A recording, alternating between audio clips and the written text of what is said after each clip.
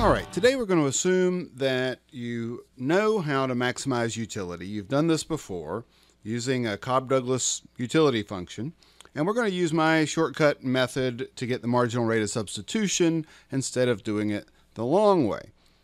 So we're using Perloff's textbook, and in Chapter 4 is about utility and utility maximization, and in Chapter 5 we're using those ideas in order to see where demand comes from and a lot of other things. So let's get going. But first, let's do a very quick review of some of the ideas from Chapter 4 so that they're all in our head. So in order to maximize someone's utility, what we're going to be doing is we're going to be given a budget, we're going to be given the price of X and given the price of Y, and given the utility function. And from the utility function, if it's a Cobb-Douglas, we can use this shortcut trick to where if our utility function looks something like this, u equals x to the a times y to some exponent b, then the marginal rate of substitution is just the exponent on the x times y divided by the exponent on the y times x. And the reason why that is marginal rate of substitution is the ratio of the marginal utility of x divided by the marginal utility of y. And when you do those partial derivatives, you get this function, and when you divide one by the other, then you get this nice simple equation, ay over bx. So if you don't have a Cobb-Douglas utility function, you just do the partial derivatives, and then you do the ratio and simplify, and whatever utility function you have, that'll give you the marginal rate of substitution. So what we have here is a problem where we're going to have two equations and two unknowns. And these are the two equations. We want to set the marginal rate of substitution, which tells us the slope of indifference curves, equal to the ratio of the price of x over the price of y, because that is the simplest way to represent the slope of a budget line. So we want those two slopes to be equal, and that's what this first equation is telling us. And the second equation just guarantees that we're spending all of our money, but not spending any more than we have. So it just says the amount of money times how many x we buy, or the price of x times how many x we buy, plus the price of y times how many y we buy has to equal our budget that we're going to spend. Now that we have those basics in mind, let's do some problems where we're going to use these ideas. So in this chapter, we're going to use the utility maximization kind of tool in order to answer three kinds of questions. First of all, what happens when price changes? And so basically what we want to do is derive a demand curve by checking how much of a product somebody wants to buy as the price goes up and down. The second thing we want to do is we want to look and see what happens when income changes. So when income goes up, if it's a normal good, we expect people to buy more of the good, and when income goes down, vice versa. But we could have an inferior good. So we want to look at demand shifts when income changes. And then we want to also look at something called the Slutsky equation. So when price changes, we want to be able to answer the question, how much does a price increase hurt people, or how much does a price decrease help people? So that's the first part. And then second, we want to look at why do people change their optimal choices? And this is looking at a demand curve and trying to answer the question, exactly why is it that when price goes up, people buy less?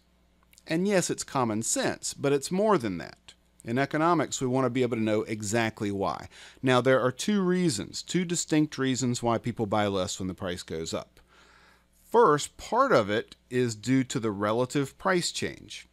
The fact that when one price goes up, the opportunity cost of buying that product is now relatively higher because you have to give up more of the other product to get each additional unit of the one who's now more expensive. And then the other part is some of the idea of why you buy less when the price goes up is you feel poorer. So these are kind of due to income-like changes, and we call those income effects. So we have the substitution effect. You buy less because the opportunity cost is higher.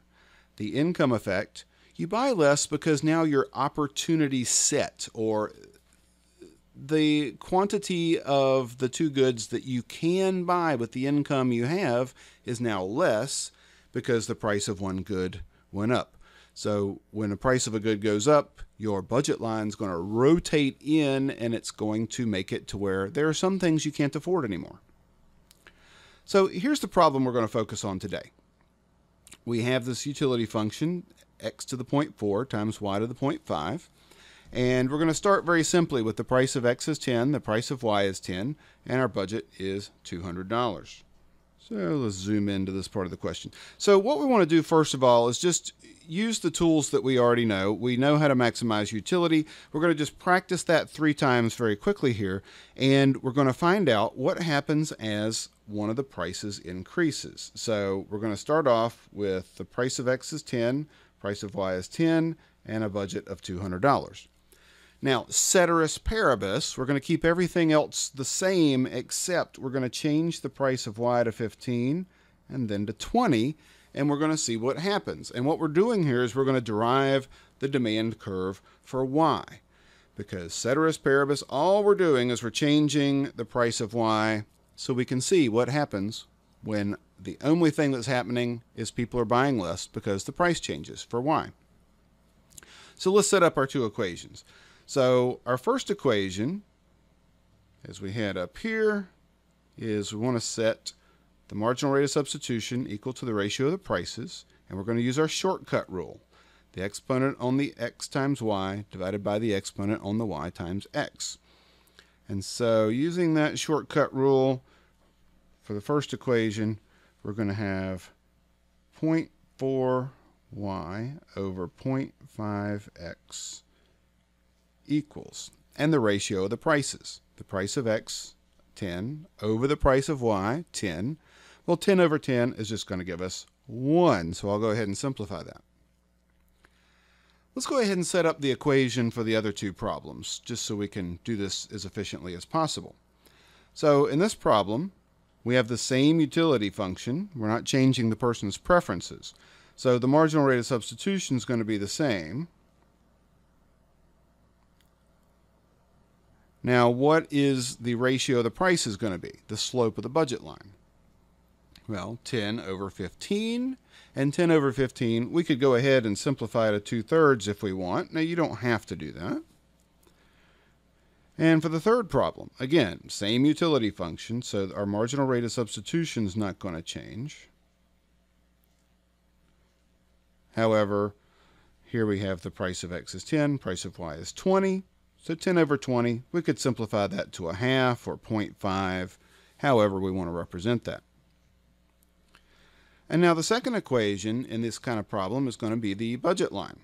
And so we want the price of x times x. So here, $10 times x. Let me do that in a consistent color here.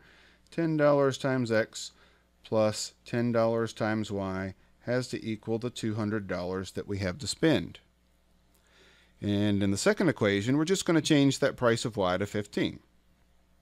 So 10 times x plus $15 for each y has to equal 200. And $10 for each x plus $20 for each y equals $200. And our standard way of going about trying to solve this kind of problem is to generally look at the first equation here, solve it for y, and then we'll plug that into the second equation and simplify. So take a second, solve this for y, and what are you going to get? Well, what I would do here is say, well, 0.4 over 0.5 is the same as 4 over 5, which is 0.8. And so we could rewrite this if we wanted to be 0.8 y over x equals 1. And then what we want to do is just divide both sides by 0.8 and multiply both sides by x to solve this for y. So we're going to end up, we'd have 1 over 0.8, and then we'd divide that by 0.8. So that goes away. And multiply both sides by x. So now we have the x over on the right-hand side. And to clean that up a little bit, we're going to have y equals 1 over 0.8, which is 1.25, times x. And now we're going to plug that in over here. So wherever we see y, we're going to replace it with 1.25x. And so we have 10x plus 10 times 1.25x equals 200. 22.5 x's, right? 10x plus 12.5x equals 200. And divide both sides by 22.5. Kind of summarize over here. X is going to be 8.88888888. We can maybe round that to 8.89. Then plug that back into this equation right here, where it tells us y is 1.25 times the amount of x. So take that 8.888888 and multiply it times 1.25. And we're going to get that y is equal to 11.11. And then what we want to know here as well is how much utility is this person going to be able to get when they maximize their utility buying 8.89x's and 11.11 y's. We'll just plug these numbers back into the utility function. So 8.88888 raised to the 0.4 times y 11.1111 raised to the 0.5, and put that in your calculators and see what you get. All right, what I get is something close to u equals 7.98. Now, as I always like to do, let's graph this and make sure that it's right. So graphing this first budget line, we have $200, and the price of x is 10, the price of y is 10. So the easiest way is just to take the $200, divide it by the price of y, and that'll give us our y-intercept here of 20. And 200 divided by 10, the price of x, is going to give us the same thing, 20 down here. And then we want to connect those with a straight line so we see what our budget line is going to look like. And let's make sure that our solution was right. Now, if we look at our graph, what we're looking for is to see that the slope of our blue budget line is going to be tangent, same slope as one of these indifference curves. And it needs to be close to the indifference curve for 8, right? So over here in our legend, we have 8 is the green one. So it's looking good so far. The utility we calculated was 7.98, and here this is 8. And our solution that we found was 8.89x and 11.11y. So let's graph that point on here. Should be about here, right? A little bit above 11 on the y-axis, close to 9 on the x-axis. You know, I should probably move it down a little bit like that, okay? And so this is our optimal amounts of x and y that we should purchase to maximize this person's utility, and the graph is checking out our mathematical solution there. Now, please, I'm begging you, if you want to learn how to do this, you have to practice. You have to get the reps in doing this yourself. It's got to become just second nature when you do this.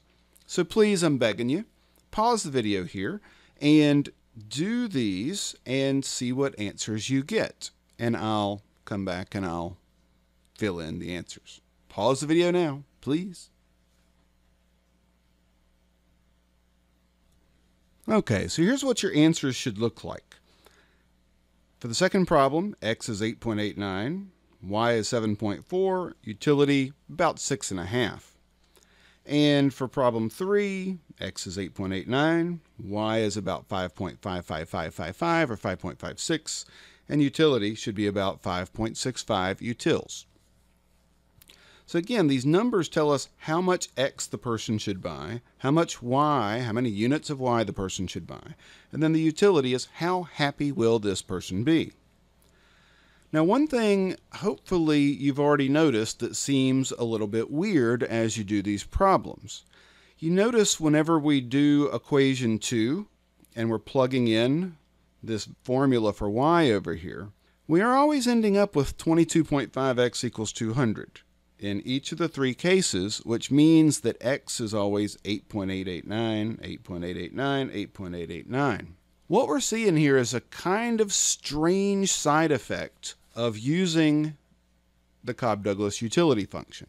Now, the Cobb-Douglas utility function, it's great, it's wonderful, it's very useful, but it's not the only utility function out there in the world. And in fact, in a lot of situations, it does not make sense. So I've seen some people with PhDs out there using Cobb-Douglas utility functions to analyze a particular situation where they're not taking into account this weird side effect. And this weird side effect is that if the price of one good is changing, of course you're going to buy less of that good, right? So we see that here when the price of Y is only 10, we're buying 11 Ys. When the price goes up, we buy less Y. When the price goes up again, we buy even less Y. But this is something you always see with a Cobb-Douglas utility function is the good whose price did not go up or did not go down, you're going to buy the same amount of that good. So the same amount of X, as long as your budget's not changing, and as long as the price of X isn't changing, you're not going to buy a different amount of X.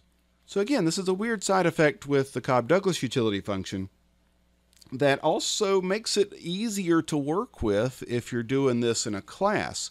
You know what to expect.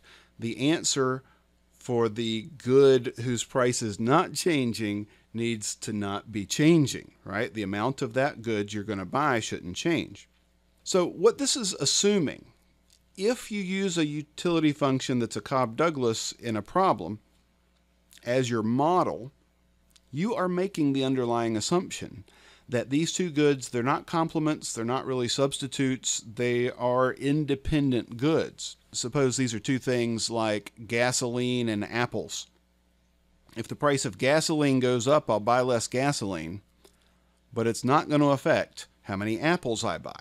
These two goods are just totally unrelated. What we're assuming this person does, and again, this is determined by the fact that we're choosing a Cobb-Douglas utility function, any Cobb-Douglas utility function, anything that has this general form, x to a power times y to a power, you're going to get this same kind of behavior where what the person is going to do is they're going to split their budget and they're going to spend a certain amount on X and a certain amount on Y. Let me illustrate what I'm talking about here. Do you see how here in each of the three cases, how much money are we spending on X? Well, in the first problem, since X is $10, we are spending 8.89 times $10, or we're spending $88.90, right? Or if we didn't round that off, it'd be $88.88 on X. And that means we're spending the same thing here, $88.90 on X, and the same thing here. So we're pretending, we're kind of assuming, just based on the mathematics of the Cobb-Douglas utility function, that the person's going to divide their budget into two piles. One pile is always going to be spent on X, and the other pile's always going to be spent on Y. Since we only have two goods here, if this person is spending $88.90 on X, that must mean they're spending how much on Y all the time? Right. They're going to be spending the other $111.10 on Y. This is how they're dividing their budget. Now, where this really comes from is these two exponents, the 0.4 and the 0.5. What you can do if you do a little bit more analysis on this is you're going to kind of find that they're going to spend 0.4 out of 0.9 of their budget on X and 0.5 out of 0.9 of their budget on Y. It's just a little trick that's kind of cool to know. So in each of these three cases, they're going to be spending the same amount on X, the same amount on Y. And how much X and Y they get, it's really just determined by the price of X and the price of Y, right? So I know I'm going to spend this amount of money, almost $89 on X. I go to the store, I see what the price of X is. Hey, it's 10. All right, I'll buy 8.89 units of X. So let's graph these and let's see what this looks like on the graph, and then let's use this information in a couple of ways. So again, please, you pause the video and graph these budget lines And if you didn't catch it at the beginning of the video, I'll have a link to where you can download this handout. All right, so here's what our budget lines are going to look like. Since the price of Y is increasing, it's going to be rotating these budget lines down. You can see how our opportunity set, or the things we can afford to buy, are shrinking and shrinking as our price of Y goes up. And I've labeled these with the solution for problem 1, solution for problem 2, solution for problem 3. And this y-intercept is just changing by dividing our budget by the prices of 10, 15, and 20. So that y-intercept is decreasing here as we go. Again, consistent with our relationship in our problems when we were solving them, we see that these 3 points are stacked right on top of each other vertically, right? So x is 8.89. As long as the price of x is $10, that's not going to change.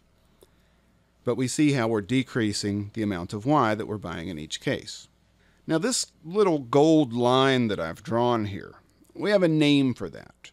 And what we're doing here is in our axis, with the amount of x here on the x-axis, the amount of y on the y-axis, and with our indifference curve map, if we just make a graph of how one's consumption of a product changes as its price changes, we call this graph in this kind of axis plane the price consumption curve. What it helps show us is how much x and y you buy, how those things change as the price of one of the goods changes. So, price consumption curve. Now, the more familiar way that we represent this information is by making a demand curve. So let's do that over on this little graph on the right here.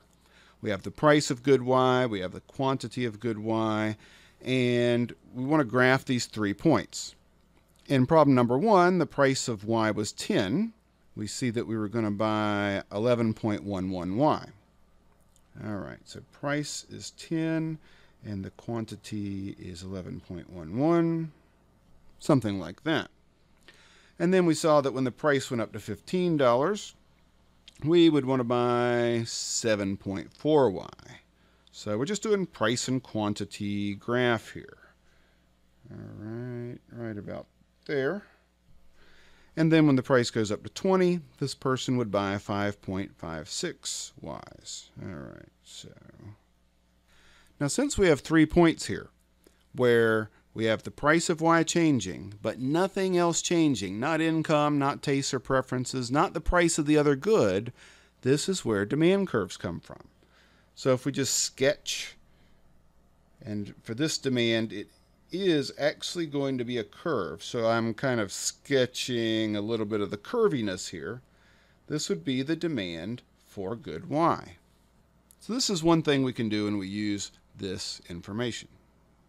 All right, let's go on to the next problem. We're going to keep the prices the same. We're just going to keep the prices $10 and $20. What we want to do in this case is we want to find the maximizing basket of X and Y, and we're going to keep the price of X 10, the price of Y 20, but we're going to add to what we already know, where we've done a budget of $200, what will happen if the budget goes to $300 and $400.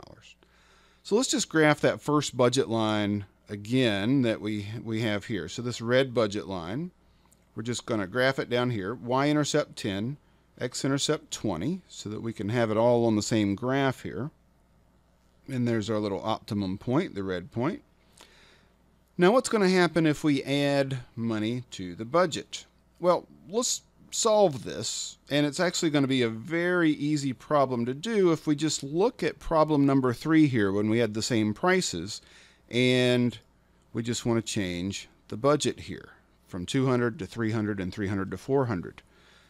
Well, the only thing that's going to change is we're going to add, instead of having this just equal to 200, we're going to add that to 300. So we're going to have 22.5x equals 300, and 22.5x equals 400, right? Let's see what those are going to be. Again, pause the video, do it. Just takes 1 second. but you get those reps and you're going to get better at doing this. All right, so here's what I got whenever I plug these in. So we're just dividing the budget by 22.5, and we're getting the amount of X, the amount of Y, and as before, we get the amount of Y by multiplying the amount of X by 0.625. That's what we get when we simplify equation 1 and solve it for Y. And then I went ahead and calculated the amount of utility that we get in each of these cases. Now, in this graph, let's graph the other two budget lines and let's see what happens. So again, to get the budget lines, we take the budgets of 200, 300, and 400 and divide them by the price of X, and we're going to get 20 as we did here. And then for the next one, we're going to get 30, 300 divided by 10, and 400 divided by 10, 40. And then for the y-intercepts, we get 200 divided by 20, 10. We get 300 divided by 20, 15. And we get 400 divided by 20, or 20. All right, so let's draw those budget lines in there, and let's see what these solutions look like when we compare the three, so we can see what an increase in income looks like. So there are three budget lines, and we see that the budget lines increase parallel. A parallel shift represents an increase or a decrease in your budget or your income.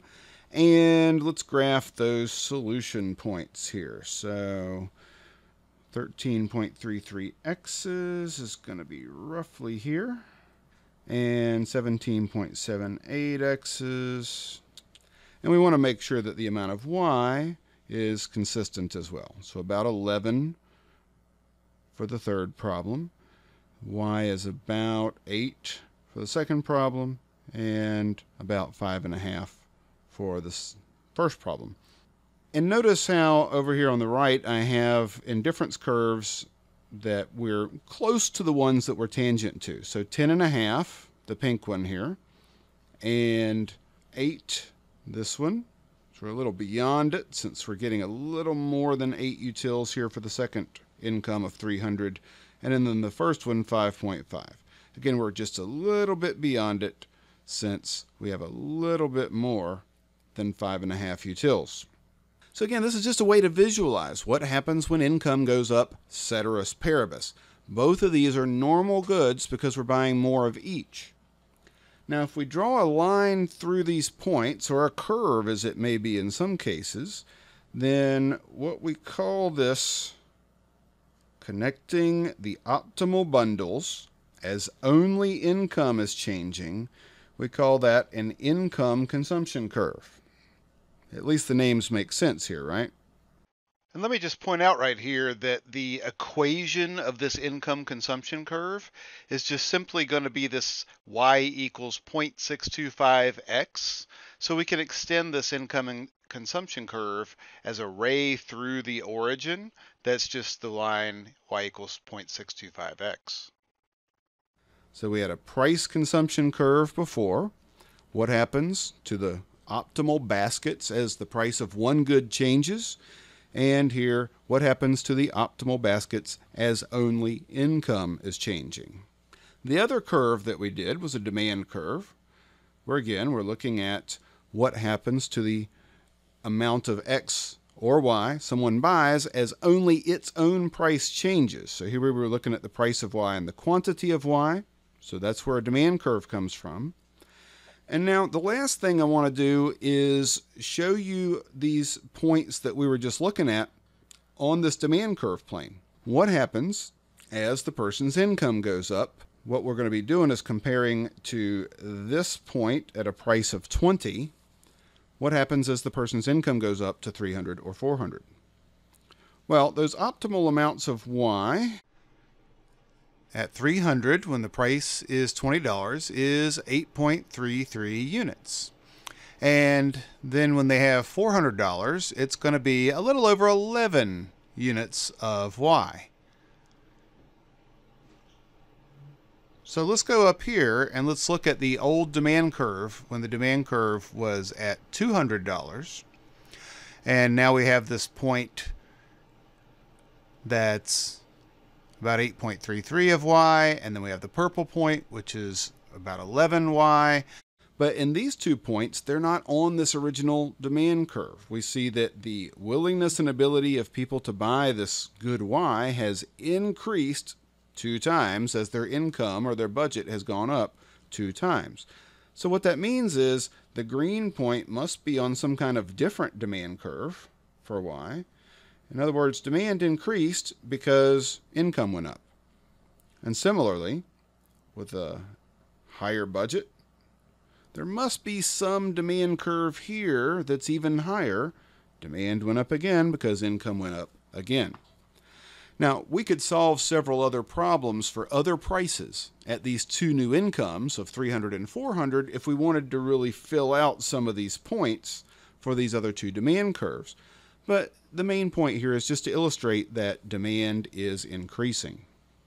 All right, so I'm going to end this video here, and I'm going to come back with a second part where we're going to finish this worksheet. And what we're going to do in that part is we're going to focus on using utility maximization ideas to use what we call the Slutsky equation to decompose. We know when price goes up, people buy less. But why? As we were talking about before, there's 2 reasons. There's the income effect and the substitution effect. And that's why I have this picture of this guy over here. Yevgeny Slutsky. Yevgeny Slutsky. Russian mathematician from the 1800s, early 1900s. He's the person who came up with this thing we call the Slutsky equation that breaks apart the 2 reasons why you buy less when the price of something goes up. You're going to buy some amount less because you feel poorer. That's the income effect. And you're going to buy some amount less because the opportunity cost of buying that good has increased relative to buying the other good. And so we're going to learn how to do that in the next video. So please join me for that.